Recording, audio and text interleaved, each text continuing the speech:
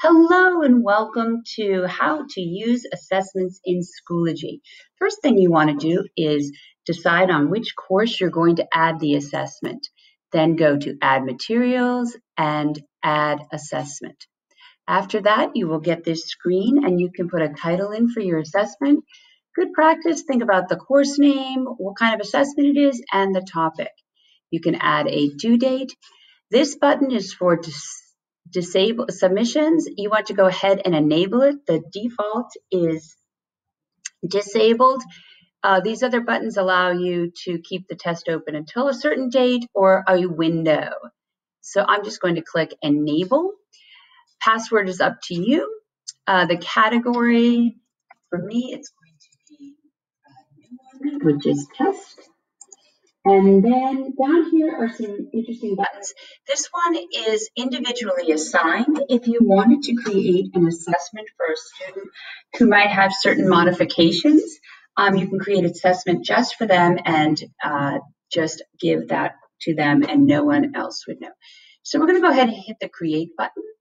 It's going to bring me to the settings page.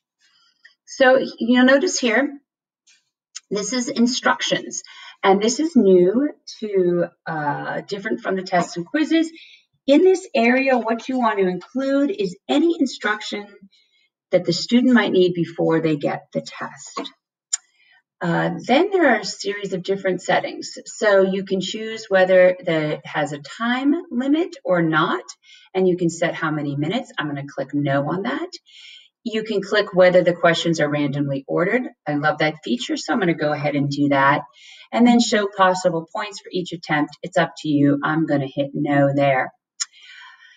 In the assessment toolbar, students can flag questions. This is really great for students to come back to if they have a question. And so is this button, eliminate answer choices. If it's a multiple choice test, the student can decide whether or not they can eliminate that answer and then narrow their choices. If you want your students to use a calculator, there's different choices here, basic or scientific. I'm going to hit no.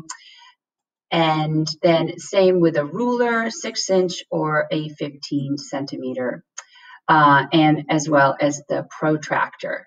Highlighting text, yes or no, and using a notepad. Finally, we have the student setting, and here you can allow students to view results after an attempt is submitted, and I like that. And also the number of attempts, and this is interesting, it goes up to 20 times.